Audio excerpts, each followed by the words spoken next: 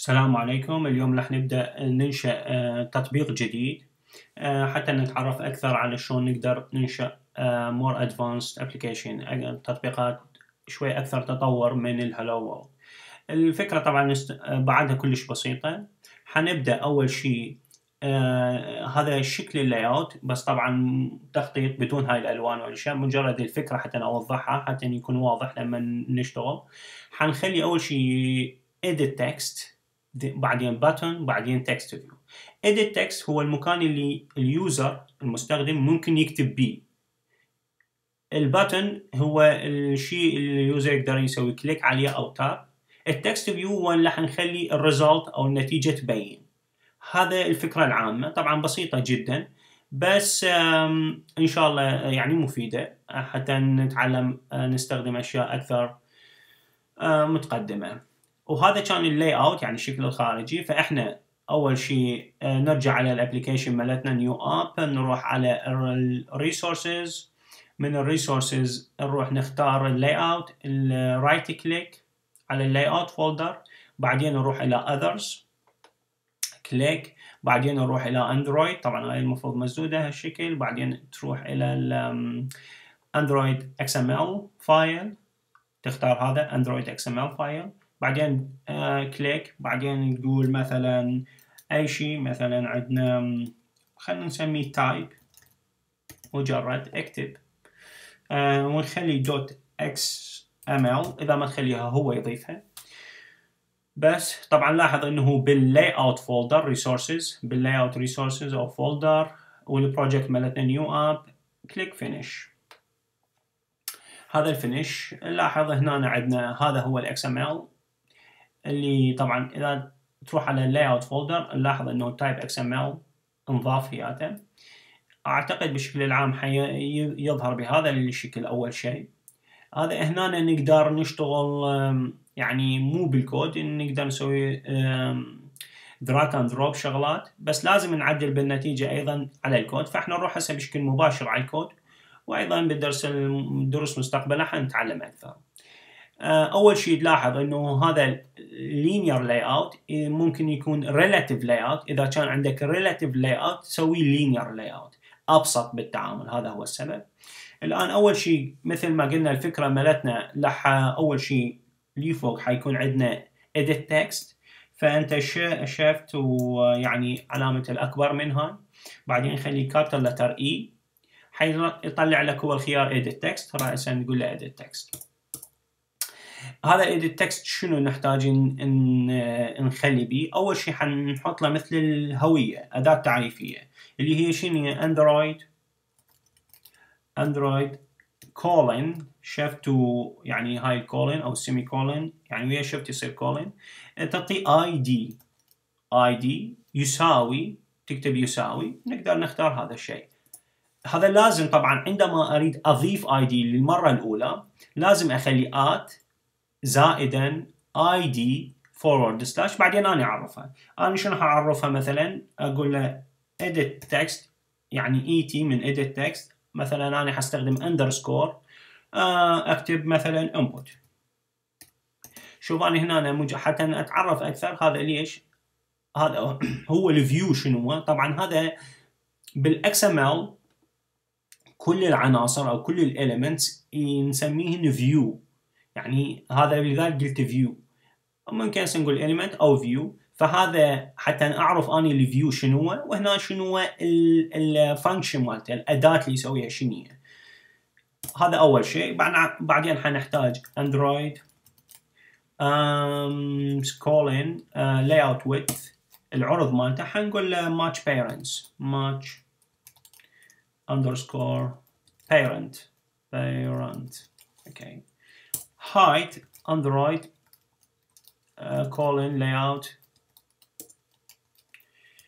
layout underscore height يساوي لنا، شوف هنا انطانا الخيارات، حنقول له wrap content. لاحظ match parents يعني املأ كل الفراغ الموجود. يعني ايش قد العرض للكomponent الاب مالتك، يعني هنا عندنا هنا حياخذ كل السكرين. هذا معناته match parents، يعني نفس عرض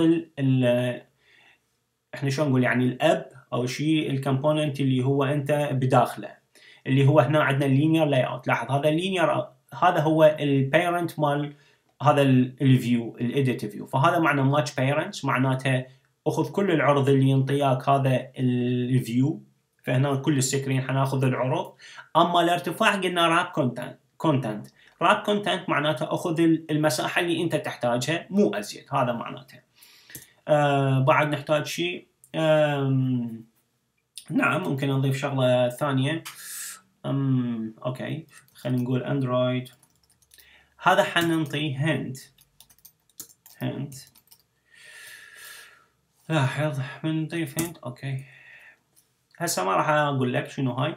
لاحظ اني شنو سويت، قلت له الهنت شنو هي هدف التكست حيظهر بالفراغ اللي او بالمكان اللي راح يكتب حتى نقول له شنو يسوي. زين احنا هسه على سبيل المثال حلغي هاي، حكتب بشكل مباشر. خلينا نقول له enter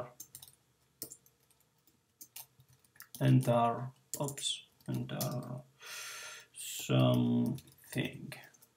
مجرد ادخل اي شيء، يعني اكتب اي شيء، ممكن تايب. هذا اول شيء. الان الشغله الثانيه، الان هسه انا اوضح لك ليش غيرت بس حتى لا اعقد الامور اكثر. الان خلينا نسوي بutton بشكل سريع اندرويد ID.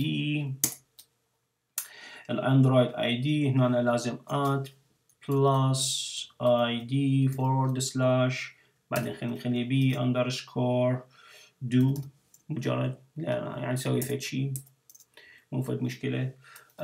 بعدين حنحتاج طبعا اندرويد، طبعا حنسوي كوبي بيست لان هذا نفسه نحتاجه، مجرد اختصارا للزمن المفروض كنت اعتقد لو نسوي له تايب احسن. على كل الان هنا حنحتاج بعد شيء اندرويد كولن تكست. هذا التكست يعني شنو اللي راح يظهر على البutton. so do something مجرد اوكي. بعد عندنا text view text view هم حنحتاج ل ID text view، نحتاج ل ID اندرويد. لا متأكد اذا نحتاج ل ID، شوف بس خلي مو نخسر اذا نخليها هسه الان. نعم نحتاج له سوري text view. انا دا اسوي هاي بدون تحضير، ف text view underscore مجرد هاي للريزلت. الان نقدر هم نسوي له paste ذني. نحتاج نكتب شيء اوكي ما يحتاج يا خلينا نكتب اندرويد text here is the result is يمكن خطأ ما متأكد. على كل لاحظ هنا انطانا فد علامة استغراب لأنه هذه مو الطريقة الصحيحة، بس هسه لحد الآن ماشي مشكل، مستقبلا هم نتعلم أكثر. المهم إذا نروح على هذا التاب الثاني نلاحظ إنه هذه النتيجة مالتنا، مكان وين اليوزر يقدر يكتب، وهنا باتن، وهنا النتيجة راح تظهر. الدرس القادم إن شاء الله نكمل هذا التطبيق. مع السلامة.